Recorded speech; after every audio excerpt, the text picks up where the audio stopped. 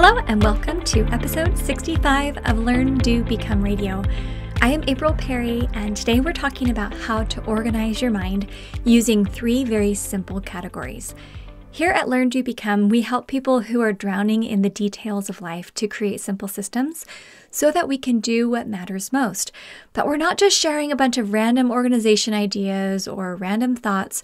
We actually have a very specific system that is tried and true, that has worked for hundreds of thousands of people.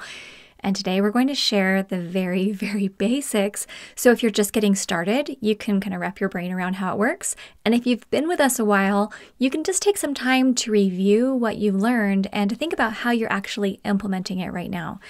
When you have a system in place, the stress goes away. I totally understand how it feels to have a whole lot coming at you. We have 4 children. Eric and I run our business from home together. We are very involved in our community. We want to thrive. We want to enjoy our lives. We want to be of service. There's a lot going on behind the scenes. But because I have this system in place, I can do the things that really matter without sacrificing my personal health or the strength of our family and our marriage. And I want to show you how this can have a huge impact on you, your family, your business, and all the goals that you're working towards. Now, several years ago, I compiled all my lists into one spreadsheet because I felt like I needed something to capture everything that needed to get done. And I ended up with a very impressive mass of ideas.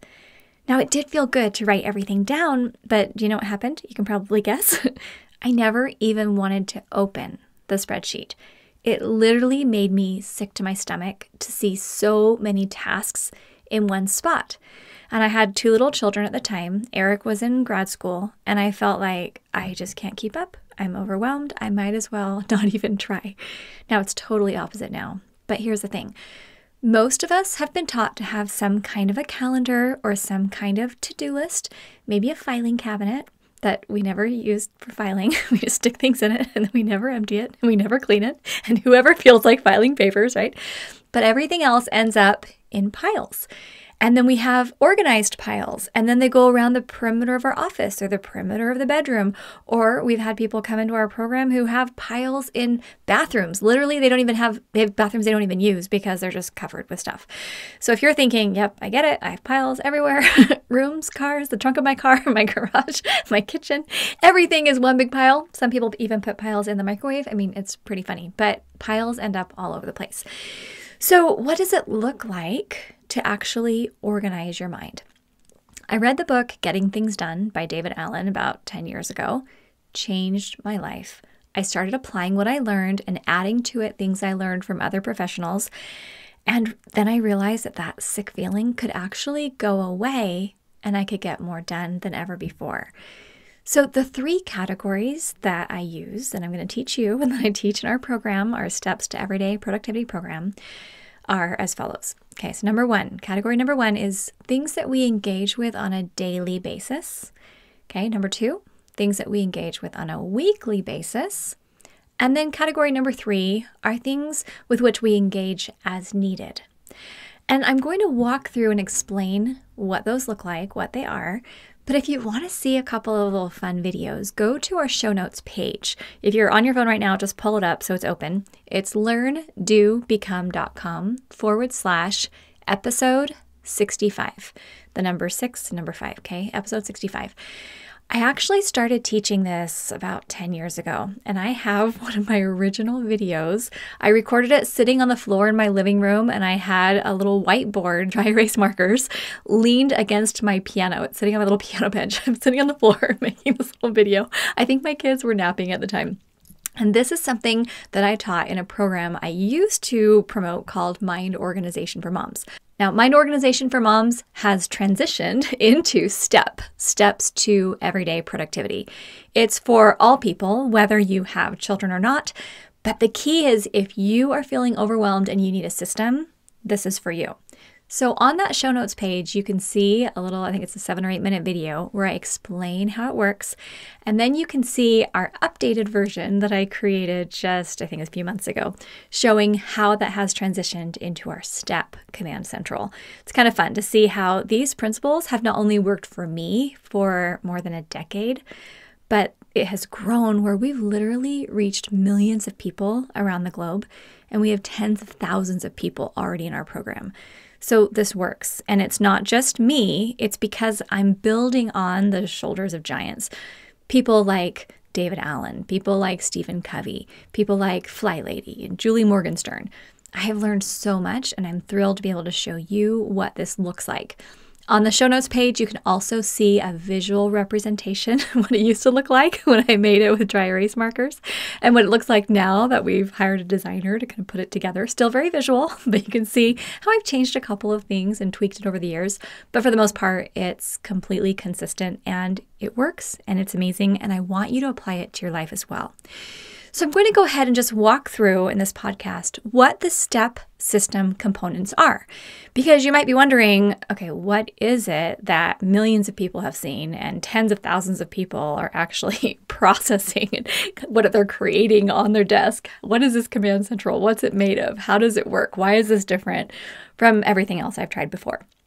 And I hope that you'll come to the show notes page and check it out and experience it. And I hope you'll be as giddy and as excited about it as I am, because this is the secret sauce. This is the foundation for all those things you want to accomplish, to be able to have it in order. If you want to get out of the overwhelm, I am telling you, this is one proven way that works. Now, I'm sure there's other ways too. So there are other people who are not overwhelmed, who are not in my program, and that's okay. But this is one way that works. And my goal is a STEP Command Central on every desk, because I genuinely believe it will change the world. So in our current diagram of our STEP program, on the very far left, we have a column called Stuff. And we just included a few pictures there, little icons, things like your snail mailbox, right? When you go check the mail each day. Things like your phone, maybe the text messages that come in, or the reminders that pop up, or things that might come through on social media messages. We have a little light bulb to think about the ideas that you have. We generate ideas every day, maybe while you're exercising, or when you're doing laundry, or when you're setting something up for a meeting, you'll have a new idea. Plus, there's just those constant messages that might come in through either Post-it notes or things like your text, right? All those things that come in. There's kids' backpacks. If you have children, when they get home from school, most of the time they have something they need you to sign or something they need you to look at, okay? And just things like your phone at home. All right, so we've got just stuff, and we'll probably change the icons as we go. I don't even have a home phone anymore, so let me change those, okay? But all of us have stuff that comes into our lives.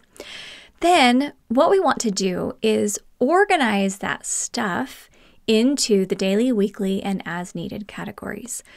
We've created a little icon called landing spots, which is something that we teach inside our program, how you want to have just a few landing spots, just a couple of places where you look on a regular basis to make sure that everything is coming in, everything is covered, nothing slipping through the cracks. You don't want kids throwing papers at you while you're sitting on the couch.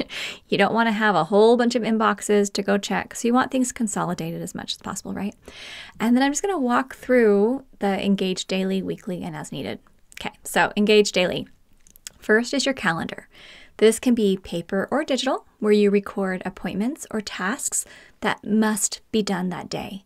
The key is to keep your calendar simple, open like a canvas, all right? Even my calendar right now, I have kind of a busy day today, but everything on the list makes sense with my schedule, my energy level, all the different things that I have on my plate. Number 2 for daily is your context-based next actions list. This is something that you really might want to look at or learn more about. So if you haven't yet attended our free training, go to learndobecome.com/step. We'll show you how to actually create that and go into more depth, because most people have a handful of questions and we've answered all of them in the class. But this is a little paper or digital list that you keep with you at all times that contains a short list of very specific next actions for that week, and they're recorded in the following contexts. So context just means where you are when you're doing them. So we have home, phone, errands, computer, to discuss. If you've read David Allen's Getting Things Done, he describes this in detail there. And the concept of what a next action is fully explained in the book, or we also cover it briefly in our free class. Okay, number 3. Emails to zero. Using the folders and processes that you learn in our program, Module 1 will show you how that works. You keep an eye on incoming messages and you respond as needed. The goal is that you want to feel so good and so clear and so amazing when you process your emails that you don't use your email inbox as a task list. Now, I'll tell you a little secret. We actually do have this very first part of Module 1 free for you. If you go to learndobecome.com/inbox-zero. Inbox-0. Okay, you can go explore that. It's amazing. You can do it in 90 minutes or less. All right, and then number 4 for daily, landing spots. So in the next step of Module 1, we help create a consolidated list of places, things you check each day, make sure nothing slipped through the cracks like I mentioned a little bit earlier. Okay, so really that's all that you have for daily. Calendar, context-based next actions list, emails to 0, and landing spots. And that feels good. You feel like, okay, my brain can actually wrap itself around those 4 concepts and it's not that hard. Next, we have Engage Weekly. This is the next column. So first we have an inbox. This is just a little paper tray that you keep right on your desk or in a central part of your workspace. I have a very simple white inbox. We can link to all of my Command Central resources. But I love it because when someone gives me something that doesn't have to be handled right away, but could wait until my weekly review, it just goes into the inbox. Number 2, you have a current projects list. This is a digital or paper list with about 7 to 8 projects that you're working on that month, but they're divided into 3 categories. And this is where I do it a little bit different than David Allen. He doesn't have subcategories, Lisa, he explains in his book, but I do for me, for my family, and then beyond the home, beyond my personal or family life. That most often involves professional or volunteer work. But when you have a current projects list and you have it divided, and then you keep the total at about 7 or 8, that's a little tweak that I've found has made a huge impact because then I have a balanced life. I'm not neglecting myself. I'm not neglecting my family. I'm getting my work projects done consistently, but none of it feels overwhelming. Number 3 for the weekly section is your routines and responsibilities list. This is a digital or paper list that has regular routines in your life that need to happen daily, weekly, monthly, quarterly, semi-annually, and yearly. We have a lot more on routines, some that we've already talked about here on the website, so you can just do a search on learndobecome.com, search routines, and see what else we've got there for you. Number 4 is a waiting list. I love this because oftentimes there's a paper or an idea or something, and you can't move forward with it, or a project you can't complete until someone else does something for you or for the project. So you can put these things on a waiting list, have a little calendar trigger to remind you to check up, or you can just check in on it on your weekly review. Number 5 is goals. This is where we record. Hey, what do you want to learn? What do you plan to do? Who do you want to become?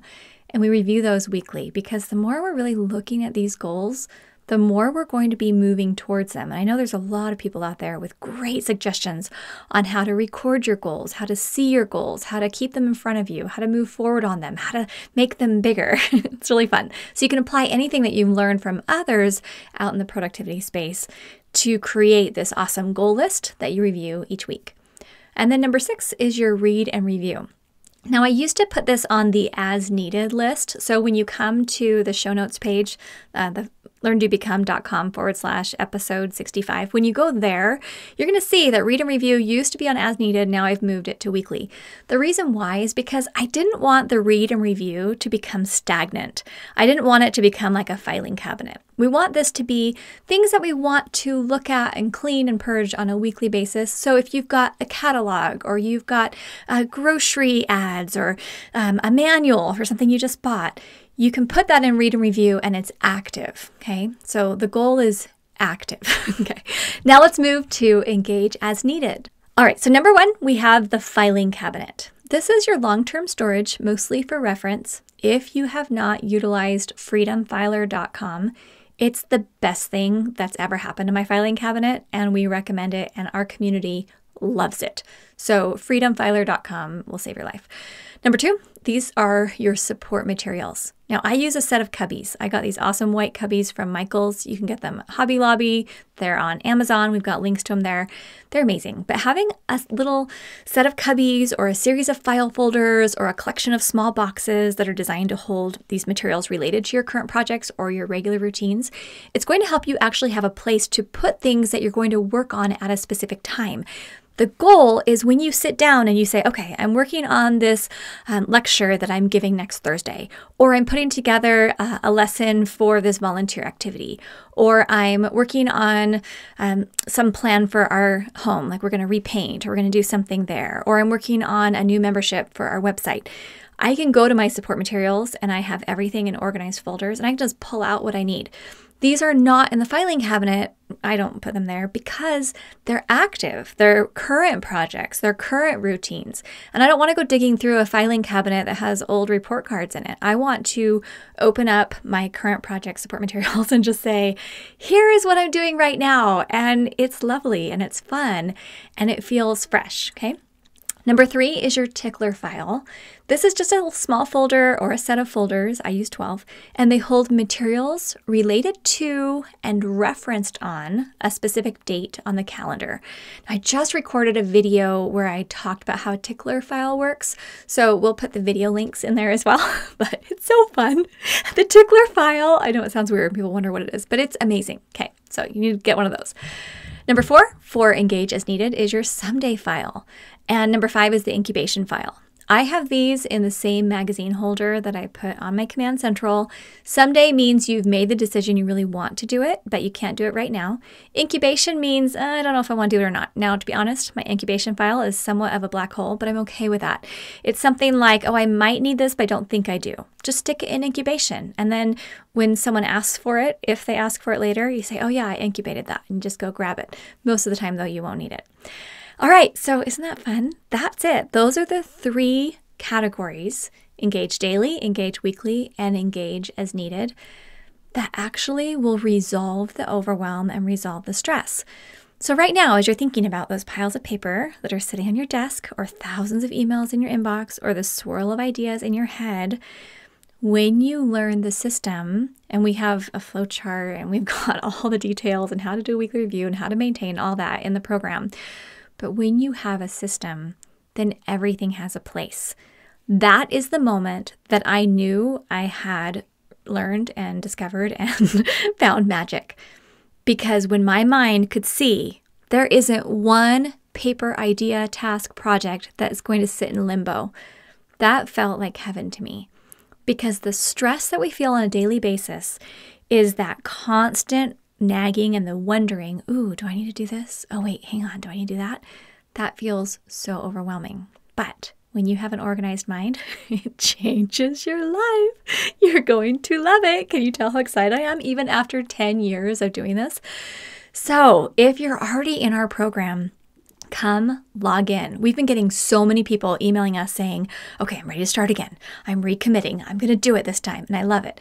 There is a ton of encouragement in our Step Mastery program. If you want to come in there, the Facebook group, seriously, is incredible. We have thousands and thousands of people who get you, where you don't need to feel embarrassed if you have piles of stuff. Even if you're thinking, well, I'm a corporate executive and everyone thinks I'm organized, but you feel stressed, we're going to take care of you. So come join the program if you're not already. And if you are in the program, come use it. You get lifetime access. We want you to feel excited about your life. And I found that it's really hard to feel excited about your day when all you're doing is moving piles around in circles. Now, you know that, but you might think, it's just not possible. I can't get out of my piles. I promise you, you can.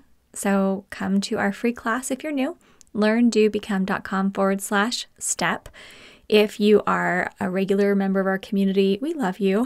We're so glad. Well, we love you if you're not, but we're so happy you're here. Come check out the show notes page at learndobecome.com/episode 65 to see those fun videos that I mentioned. I mean, really, it's kind of amazing. 10 years apart, I'm still teaching the same thing. I love it. And I really genuinely care about you. I want you to feel organized. I want you to feel peaceful. I want you to feel happy, because you're going to do your best work in your family and in your professional life and in the community and the world if you can actually feel calm and have a clean, clear, organized life. Now, you can have a great life if you're not organized, but I'll just tell you it's a whole lot easier when you are, and we're here to support you. Okay, see you soon at learndobecome.com.